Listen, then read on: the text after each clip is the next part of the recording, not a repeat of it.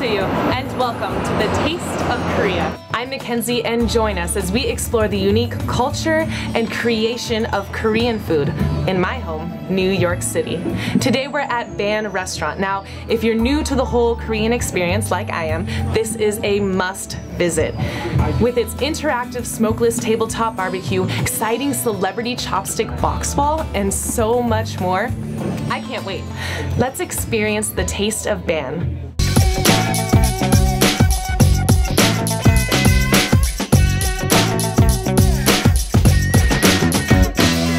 Welcome to Bann Kitchen. Today we will make a bibimbap. Bibimbap. Bibimbap. Okay.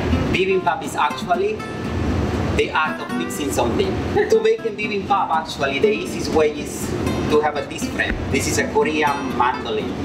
Mandolin. Mandolin. Like the instrument? Yes. No. Oh, Do you want to try? Sure. Okay. See? You gonna just slide it? Exactly. See how they become. We have a green squash. Other people call Italian zucchini. This is Korean daikon radish, a carrot, spinach. Those look hot. We need a... Not really. Not really? Not really. All right. Let me tell you, the Korean gochujang is not that spicy as people think.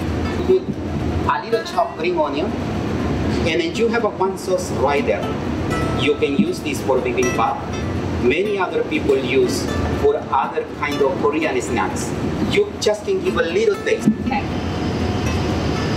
Here we go. Not too spicy at all. It's not really spicy. It's good. See? This is regular bibimbap. This is a regular bibimbap. Okay. We put in lettuce on top of the rice, and then later we are starting to cover up all the assorted vegetables. We give in the last touch.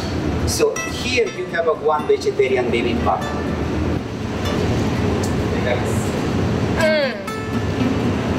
Wow, that is really good.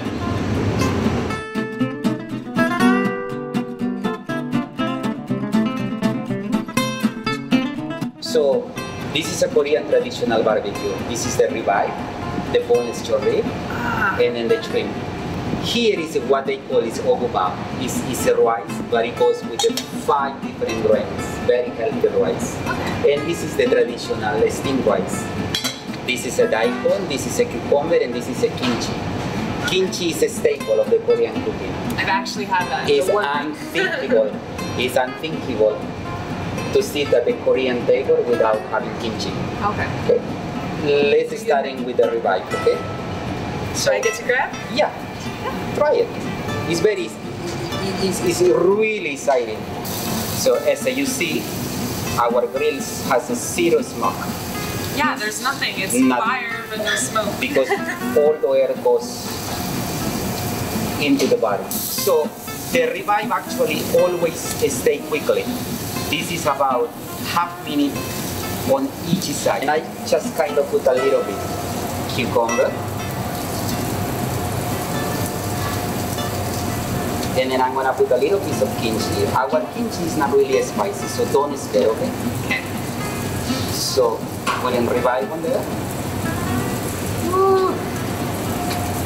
How fun, and then you just wrap it up with your hands and Yes. eat it. And then, You beat me. 맛있게 드세요. Bon appetit. Enjoy, okay? If we were going out on a date and you get a man to feed you for once, I'm coming here.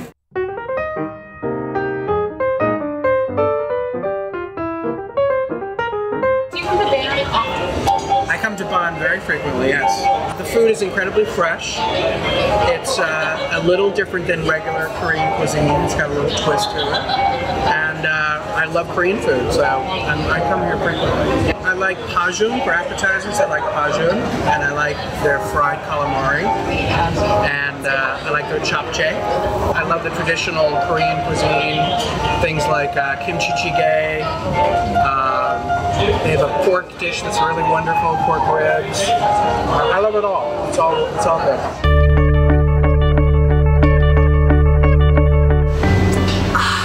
I am stuffed.